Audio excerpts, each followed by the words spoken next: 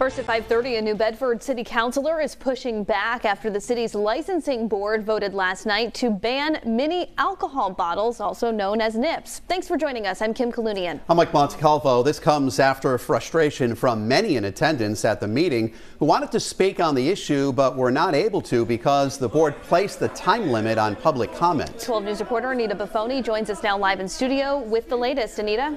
And Mike, it's because of the lack of public comment at Monday night's meeting that city councilors want to have 2 more hearings where all affected business owners can speak on the ban on nips without time limitations. A packed house for Monday's New Bedford Licensing Board hearing, with many for and against the ban on nips wanting to speak. But only a dozen attendees spoke because of a time limit the board placed on public comment. Advocates say the ban will be better for the environment, even collecting empty nips to make their point. And I collected another 48 nips in 35 minutes.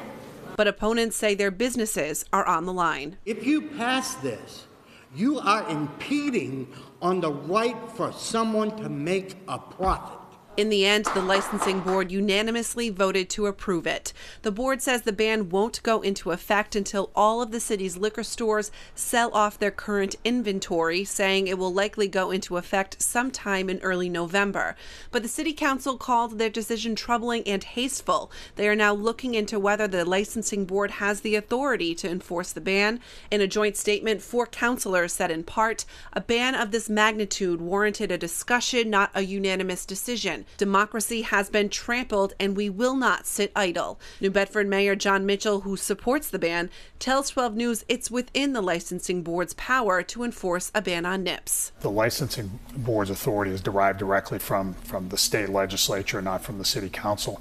But in any event, look, I think this is going to be okay as time goes on.